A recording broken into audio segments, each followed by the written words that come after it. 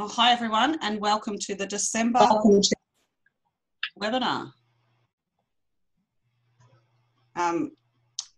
Presentation by Naomi and Toya today from Zoos Victoria, and I think we might just pass straight over to them and do the updates at the end. Would you guys like to start? Sounds good. Absolutely. Thanks everyone for joining us. We're from Zoos Victoria, so we're going to be talking about the new wildlife detection dog program for Zoos Victoria and what we've been working on and what the future might hold. So yeah, any questions obviously feel free to ask at the end, and we'll probably give out our emails too if anyone wants to get in touch. Always welcome. So we just wanted to give you a quick overview of who we are. That's me with a beautiful dingo, Nago, who's one of the dingoes on site here at Hillsville Sanctuary. My background is in various things, starting in animal technology, moving into wildlife biology, and also being and then later doing certificate in dog behaviour and training, and following on with a science honours in the effects of training on the dog-owner relationship, different training methodologies. I've also been working with conservation detection dogs for, I think, probably about 5 or 6 years now in a part-time or casual basis, slowly increasing over the years. And so this is a lovely opportunity for me to really, I guess, apply everything that I've been learning over that time. I'll pass you over to Latoya. So my background is mainly in research. So I did my bachelor's in wildlife science, and then I fell in love with wildlife detection dogs. So I did my honours in qual detection dogs, looking at their accuracy and efficiency in comparison to camera trapping and human visual surveys. And then I've recently just finished my PhD looking at improving how we're currently selecting detection dogs, the impact of a dog's breed on its training and working success, and also the impact that changing a dog's handler has on its welfare and its working performance. So, as we said, we're currently working for Zoos Victoria, and they are a zoo-based conservation organisation, and they have projects both in situ and ex situ. So they're involved in captive breeding and release programs. They're also heavily involved in species monitoring, and they also partner with a lot of different conservation organisations, either for research projects or as a financial supporter. And where our program fits within that, I'll just give you a little bit of an overview and a background. And some people here might be able to correct me on dates more specifically, but in 2016 or 2017, there was a pilot program done following a study that was commissioned to look at whether wildlife detection dogs would be a valuable asset to the Zoos Victoria program. And part of that was developing a pilot program to run through some scenarios and establish whether, again, it was a good fit. So it was phase 1 was the pilot program, and that was undertaken with the Canada development team. You can see Rubble and Uda on the screen at the moment, beautiful border collies. And this program was focusing on 2 species, the bauble frog and the plains wanderer. So plains wanderer, for those who don't know, is a mainly ground-dwelling, critically endangered bird species that occurs on the northern plains up into New South Wales and South Australia in significant decline. And the bauble frog, as the name says, is the frog at Mount Bauble. So I guess we would like to take this opportunity to really acknowledge the work that Canada Development did with the piloting of the program for Zoos Victoria, because it's made our role significantly easier in selling it because it was so successful. So the project was deemed to be really successful at that point, and so further commitment was made to develop an on-site detection dog program for Zoos Victoria. So that's why we're here. So for the second phase of the wildlife detection dog program, we have several aims. So one of our largest aims is about the welfare of our detection dogs, as well as the welfare of the animals that we're working around. We're also really focused on completing research projects, and we'll go through some of those potential projects a little bit later, because we know how important community outreach and engagement is. Obviously, getting our visitors and the community engaged in our program is also a large aim. But pretty much the reason that we're here is for the conservation of our wildlife species, as well as field deployment, which we'll hopefully be partaking in next year. And finally, collaboration. We really want to collaborate with a lot of stakeholders, and as well as hopefully the ACDN, if you'll have us. We'll force ourselves upon you. You won't have a choice. So this is our very loose timeline. We're hoping to have our detection dog facility built by the middle of next year. So that'll be constructed at the Healesville Sanctuary and starting. Then we're hoping between May and July, we'll be selecting our first lot of detection dogs. So we'll be having up to 5 dogs, but probably to begin with, we'll just have 2. And then we'll be training and assessing dogs throughout middle to the end of the year. And hopefully by the end of the year, we'll have dogs ready for field deployment on their first target species. But during that time, we'll hopefully also be doing research projects and developing our program as we go. So this is a little bit of an overview about the things that we've been working on whilst we've been in the role and not had the Victoria dogs. So we've been really developing the program and everything that it will encompass. We've also been working with some interim dogs, which we'll go into a little bit more, but this is a little bit about what our facility is going to look like. So we've designed a kennel facility which will house the dogs, and our focus is 100% on welfare for our dogs.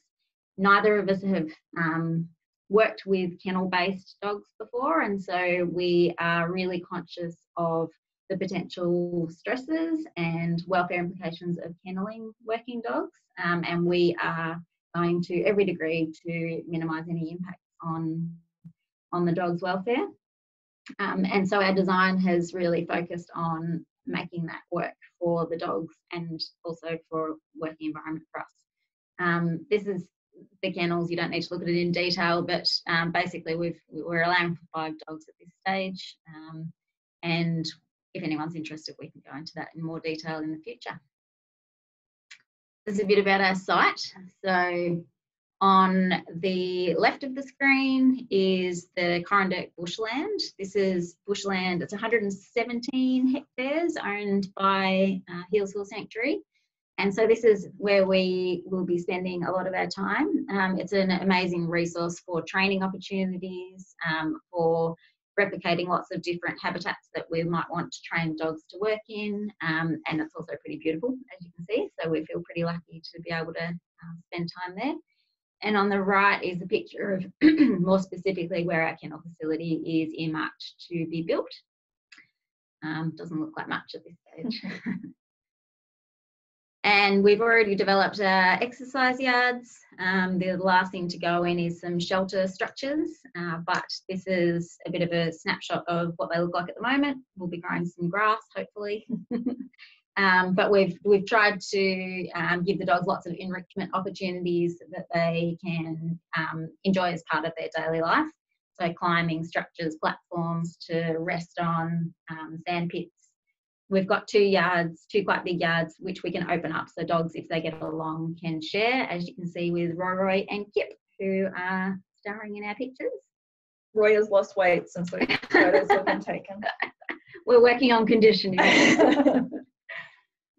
So these are some of the species that we may potentially be training the dogs on in the future. So Zoos Victoria has 27 focused species that are on their fighting extinction list. So some of the species that we might be training on are mammals, they're reptiles, birds, amphibians. So really the dogs will be expected to find quite a broad array of target species.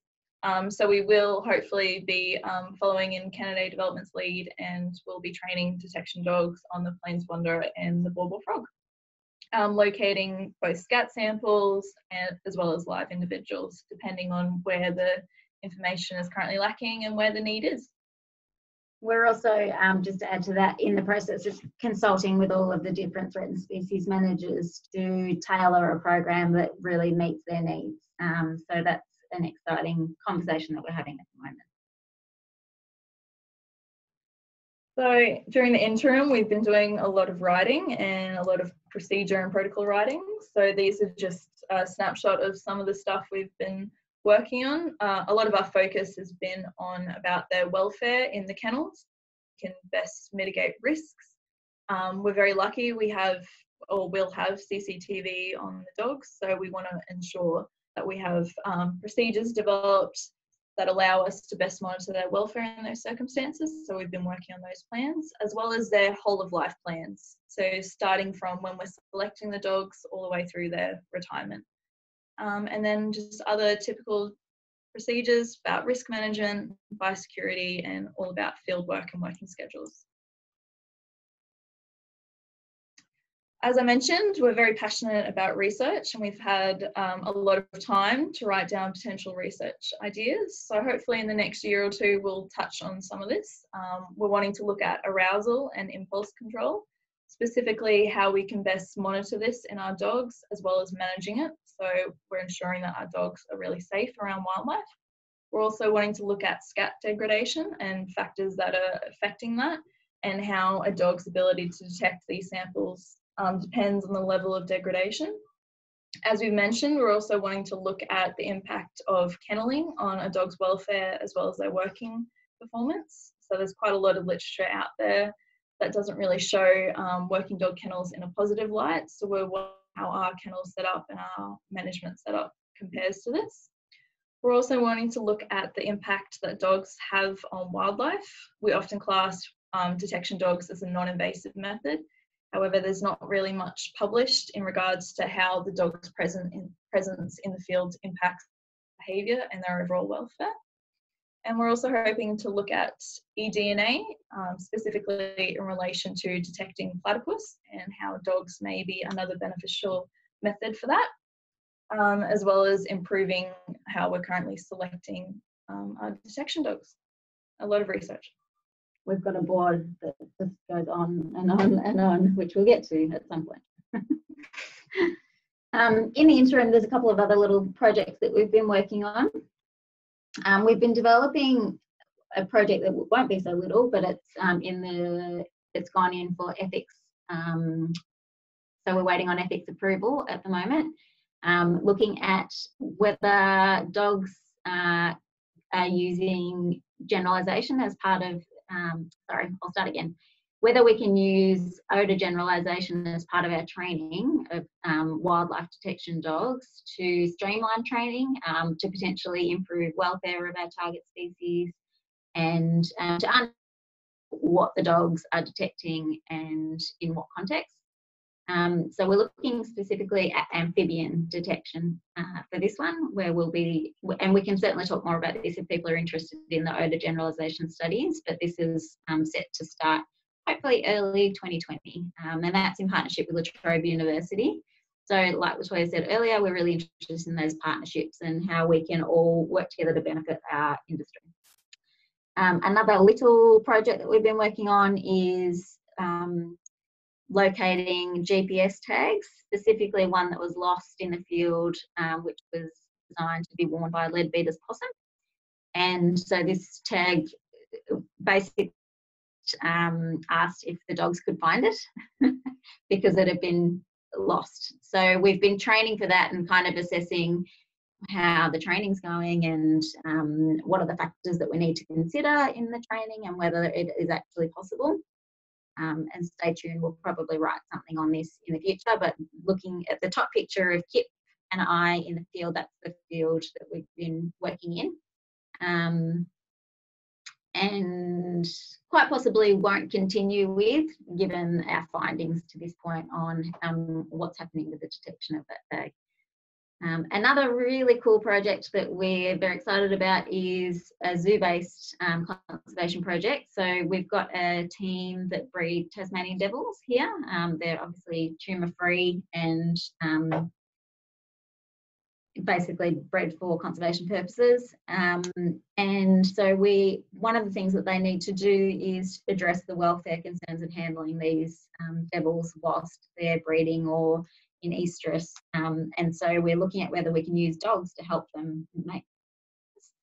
Specifically, they want to know if the devil is estrus and should be paired with males, and also whether they're lactating and have pouch young without actually having to physically restrain them and check their pouches for pouch young.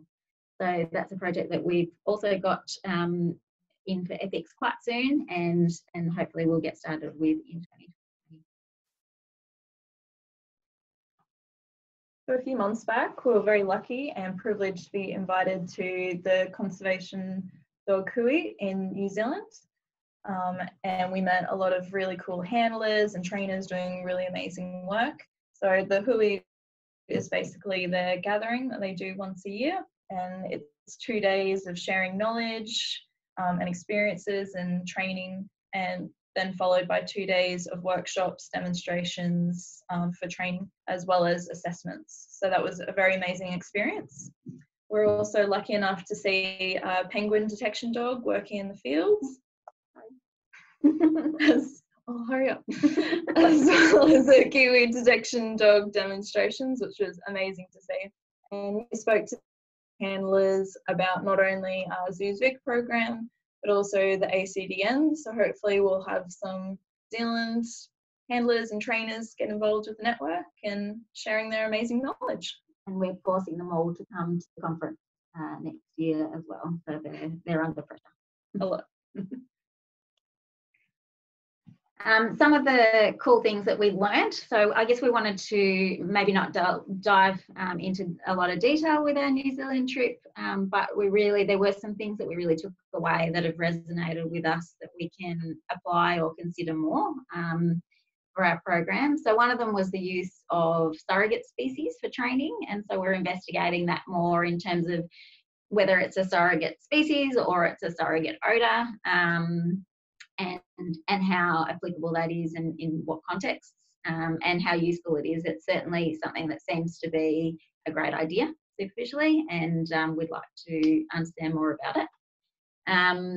It was quite interesting looking at the way that the dogs were worked and trained using their instinctive drive, so like dog style training, and it's something that I've not had a lot of experience with, so I'm quite fascinated about this style of training, really using the dog's instincts to benefit detection, and so that's something we're looking into more in terms of particularly positive gun dog style training, something that we're delving into a little bit at the moment. Another cool thing that we learnt, and the guy that presented on this, Scott, hopefully we could potentially organise to do a presentation with us at the ACDN. He's very passionate about what he's producing, new GPS technology. So it's, I probably shouldn't go into because I don't understand it well enough, but from what I understand, it's a small unit that the dog wears in a vest, which is similar in the way that we will use our tracking collars, but it also uploads things automatically for us. So it streamlines the way that we manage our data once we've collected. It was quite interesting to hear about, and I'm certainly keen to hear more about it. So we might try and tee him up at some point to talk about what he's working on. Something that I took away from the Hui, which was the first 2 days of information sharing, was that it was really lovely to hear them sharing their successes and their stories and what they've been working on, but also their challenges and the things right or they would like to do differently. I think it's something that I took away that I would like to always continue to do is go, I learned from the situation and this is what happened, and hopefully sharing it will help other people learn from those things as well. It was very refreshing. There were some really honest people there. So that was, I really liked it. I liked that and sharing. We're done. So yeah, we're happy to take questions now, or can certainly share our email addresses if anyone would like more information down the track. You'll be able to find us at the zoo most of the time. Thanks for that. That was awesome. I have a question straight up. I have two actually. I just want to ask about the frog generalisation you mentioned. Does that mean training the dogs on a generic frog scent and then taking them to an area such as where the bawbaw frogs are? Are they the only frogs there? Is that why you can do this generalisation and just use them to find all That's frogs? exactly right. Yep, exactly. Hit the nail on the head, Emma. It was a question from one of our amphibian researchers was, could we just have a frog dog that finds all the frogs? And then we take it to these niche environments where we know that there's only one or two species. And then they tell us everything that's happening in that environment. But we can then apply that same dog to lots of other things. And is there a way to streamline that training so it's efficient? So yeah, that's kind of the nuts of what we're doing. Nuts. And, Wrong word. and how do you think? We also want to look at. Just wondering how you might think that might affect the dog in terms of being somewhere where there's abundant frogs just by chance while it's looking for something else, and whether that's going to have any implications in doing it in this method. I don't think we'd be doing it with our working dogs. I think this is mainly a proof of concept. So if we were to say train a dog on all frog odors, we'd probably exclusively be using it in an area where we knew that there wasn't a high abundance of frogs. So it's probably not something we're going to start recommending that everyone does. But we're also looking to get some insight into, we're comparing a couple of different training methodologies and looking at which ones are more effective for that sort of those biological samples. There's a lot of stuff done on, you know, drug detection dogs and whether you combine, Sonia will probably be able to tell us more about all of this, but the hopefully tomorrow. Whether you're combining all the odours together or introducing them all sequentially, or and so we're really looking at that from a specific focus of the amphibian drug. And then on top of that, can you just train dogs on frog swabs, or do you need to train them on live animals also? So just Again, it comes back to the welfare, and we would like to not handle our threatened species if we can avoid it. And so, is this a way that we can increase welfare in that context? With the surrogate species, is that where you'd be training them like on a different type of frog and then seeing if, is that what you mean by surrogate species? Yeah. So it was. Are they doing that in New Zealand? Not with frogs, no. But with other animals? Yeah. And it seems to work quite well. From what I can gather, it seems to be a bit of a traditional style of training for gun dogs. Again, like I said, I don't know a lot about that style of training, so excuse me if I'm incorrect. What are they surrogating for what? Pigeons and quails.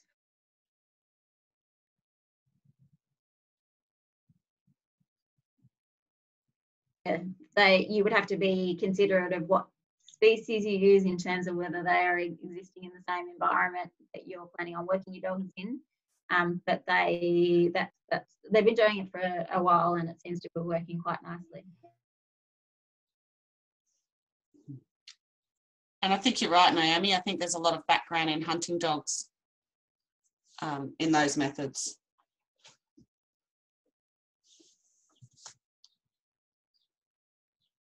And yeah, we do have a selection criteria and an evaluation that we'll be using and going through. And we'll also be evaluating that evaluation. Yeah, great. That's really cool to hear that you're going to be. Yeah, that's great. Yeah. And as for breeds, just find the unicorn. I don't care what it looks like. I bought a terrier. We'll talk to you about that more tomorrow. And what's this instinctual drive? Tell me more about that. So it's really a lot of the dogs that we saw working in New Zealand were really trained based on those, I guess, what's the right word? Traditional gun dog style training methods, where you're really using the instinct of the dog and then just setting them up so that they understand what you would like them to do with that instinct. And I think that, I mean, it's probably not that, it's not novel because it's been done for a very long time, but it's novel to me. And so it's really looking at what does the dog instinctively do at that point where they see that bird or smell that thing or whatever it is, and how they utilise that for their benefit. And so, yeah, I'm quite interested in, the gun dog side of things, and knowing more about it. Does that make sense? Yeah. I'd just like to add that, Naomi, it might be worth a trip down to Phillip Island. Spend a bit of time with Craig down there. It's on the list. Yeah. We've been hounding him, don't worry. Pun intended. He was at New Zealand as well.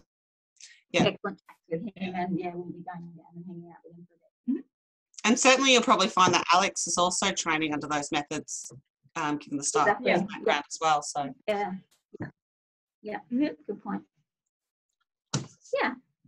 I had another question. Are you actually going to be training on southern bentwing bats? Is that one of your target species for the dog program? Yeah, I wasn't kidding. And I'm obsessed with ideas. We're obsessed with ideas.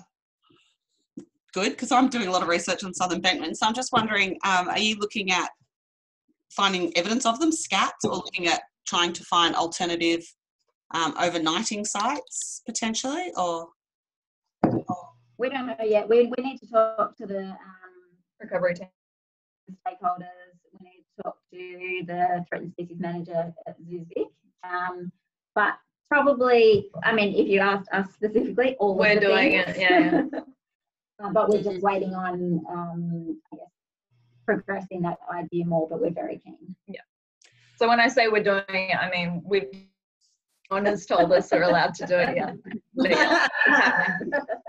No, I'm really interested in the idea. I do a lot of bat research, and nobody knows anything about bats, obviously, and it would be really interesting to have using that generalisation that you were talking about. We don't even know where bats are sleeping in the landscape or roosting over during the day. So it would be fantastic if we could, even if it doesn't end up being southern bentwing, which I know is your target, but it would build up the picture a lot.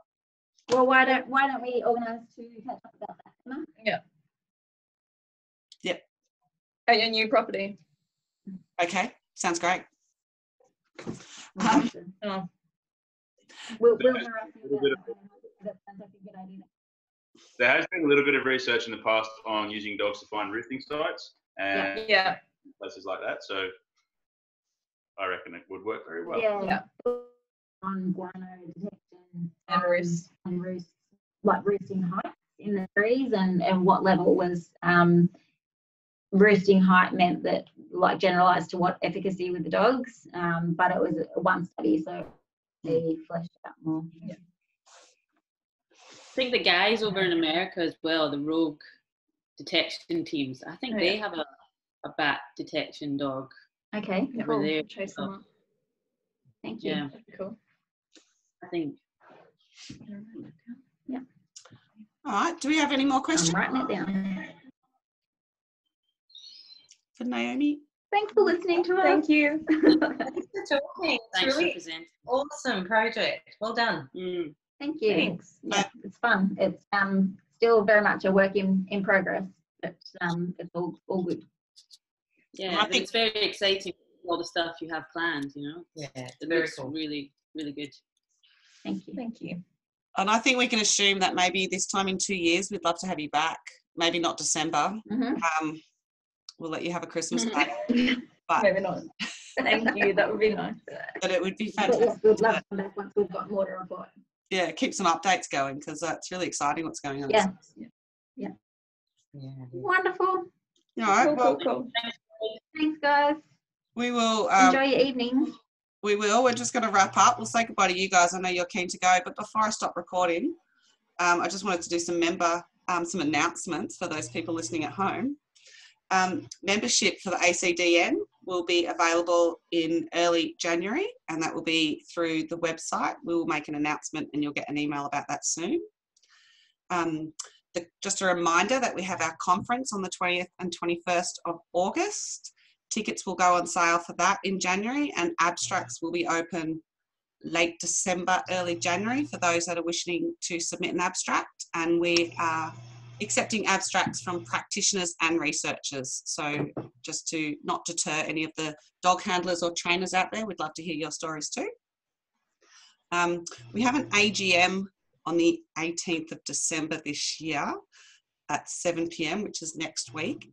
It will be a short meeting, hopefully within half an hour, if anybody would like to join us for that. And I just wanted to ask if anyone else has any updates or announcements that they would like to make before we end the recording. I was just going to quickly say that in our next webinar in February, it's going to be a Zoos Victoria double bill, because we have Lydia Whiteway, who's going to be talking about the Guardian. So, Great. so yeah, that's going to be the next webinar. Nice. Fantastic. So you're going to say it's us again. I'm like, no, it's not. All right, well, I'm just going Did you to get that email? Results. stop. All right. Super. See you later. I will see you guys tomorrow.